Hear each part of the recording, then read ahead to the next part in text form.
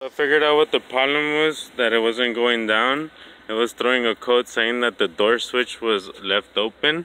The one up here, that one right here. You see how it got stuck? It's getting stuck right now.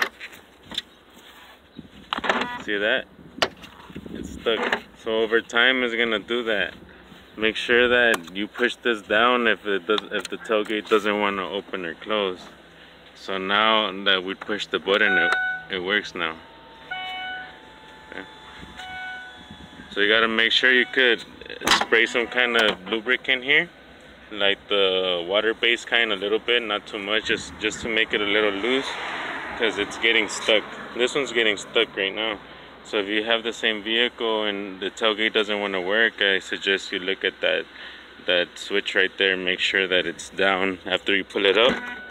You see that one? I actually had to pull it down because it was getting stuck.